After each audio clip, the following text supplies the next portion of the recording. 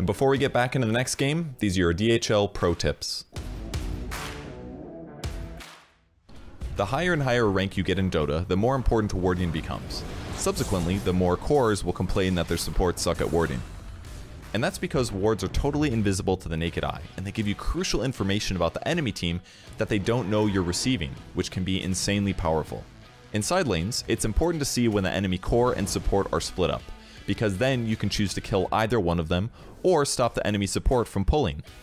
So there are two varieties of ward that you can use. You can place one in the jungle, scouting the support's position, or one in the lane, scouting the core's position. A really solid bait and switch play you can make to ensure your precious ward does not get dewarded is to block the enemy's most prized neutral camp with a sentry ward, then place an observer ward scouting the same area but far away from that sentry. What will happen is that the enemy support will see that the camp is blocked and deward it, ignoring your ward entirely, giving them a false sense of security. As the game progresses past the laning stage, there are two game states that you can be in.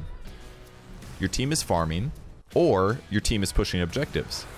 If you're content with farming, then you want to place wards in front of whatever objective the enemy team is likely to attempt to take next, so that you can make an informed decision about how to defend that objective. It's also worth having a deep ward or two scouting whatever area your team is farming in, so that they know they're safe hitting jungle camps. If your team is looking to fight and push objectives, then you want to place both ward and a sentry near that objective, preferring to place on high grounds and behind towers if possible.